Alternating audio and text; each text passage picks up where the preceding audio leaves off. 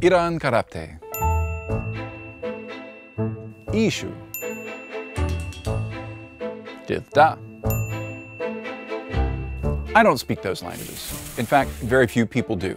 They're used only by a handful of people, and all those languages are in danger of extinction. There are more than 7,000 languages spoken in the world today, but about a third of those have fewer than 1,000 speakers, and according to UNESCO, more than 40% of those languages are in danger of extinction. In fact, every fortnight, one of the world's languages disappears forever. When you say dead language, many people think of Latin.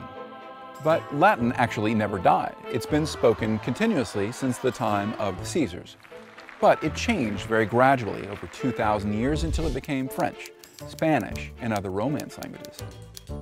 True language death happens when communities switch to other languages and parents stop raising their children to speak their old one. When the last elderly speaker dies, the language is unlikely ever to be spoken fluently again. If you look at this chart, which measures the world's languages in terms of their size and their state of health, you can see that most languages are ranked in the middle. English, like just a few other dominant languages, is up at the top left-hand corner. It's in a really strong state. But if your language is down here in the bottom right-hand corner of the graph, like Kayu Pulau from Indonesia or Kuraya from Brazil, you are in serious trouble. In the bad old days, governments just banned languages they didn't like. But sometimes the pressure is more subtle. Any teenager growing up in the Soviet Union soon realized that whatever language you spoke at home, mastering Russian was going to be the key to success. Citizens of China, including Tibetans as well as speakers of Shanghainese or Cantonese, face similar pressure today to focus on Mandarin.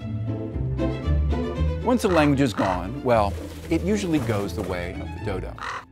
Just one language has ever come back from the dead: Hebrew.